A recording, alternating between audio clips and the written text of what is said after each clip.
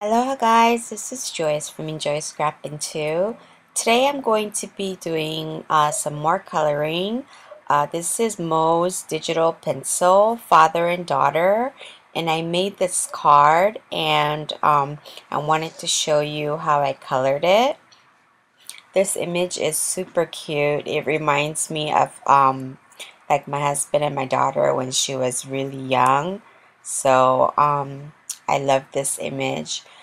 This is a digital image that I purchased from his site, but he does have the stamp version of this as well.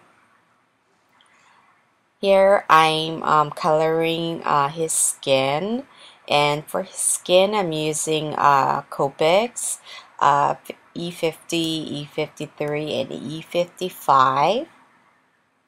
And I went in with my darkest E55 and put in where I want the shadows to be, and then I go in with my medium and touch that dark and bring it out a little bit more, and then I go all over with the lightest color, and then I repeat again. I'll go in with my darkest sometimes and lightest to achieve the color that I want.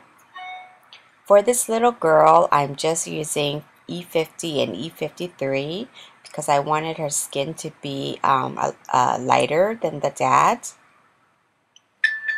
And for the hair, I'm using again the same E53 and E55, only two colors. So this is really small. There's a lot of small areas to color for this image. And for her dress, I'm using my Shinhan Touch marker, and I'm using rose pink and blush, and coloring in her little sandals as well. So for around the creases, I'm giving more a shadow, so I'm making it a little more darker. And for his inside of his shirt, I just colored it with C1. And then for his shirt, I'm using sky blue and pale baby blue. I'm just using two colors. I want his shirt to be kind of on the lighter blue.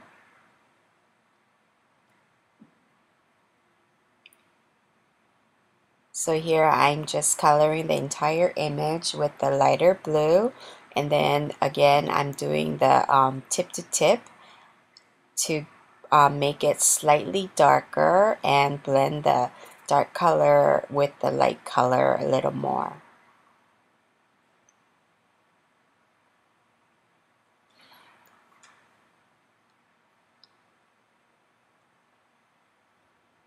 And I'm putting some more shading where I want the deepest shadows to be. Sorry, you can't see his head.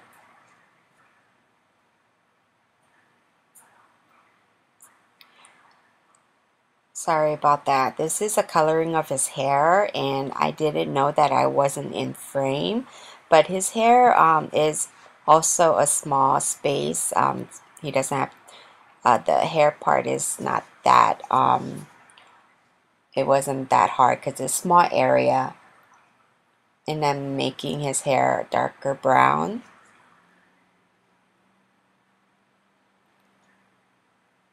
And then for the pants, I'm using grays here.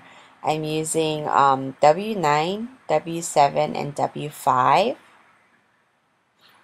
So again, I'm going in with my darkest, and then I go in with my medium and my light.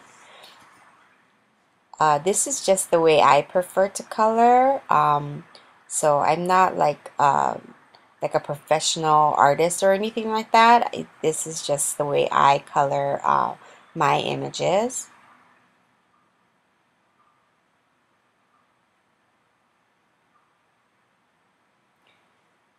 So I'm making the creases by his thighs a little more to give more shading.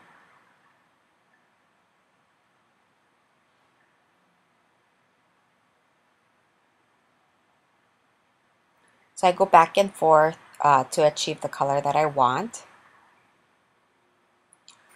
And once I'm satisfied, I'll move on to the next. And for his belt and his shoes, I'm making it black. But I don't want to just color in the black. So here I'm putting in C9. And then I'm going to color the whole thing with the C7. And then I go back with black to give more shadows. And then for his lace, I just use C1. So for their little flowers, which is really tiny, I'm just using green and 2 yellows. And then for the ground, I'm putting some spots. The illustrator already kind of created that ground for this image. And you can purchase this on his website, mosdigitalpencil.com. Sorry, trying to zoom out. Thank you so much for watching, and I'll see you next time. Thanks. Bye.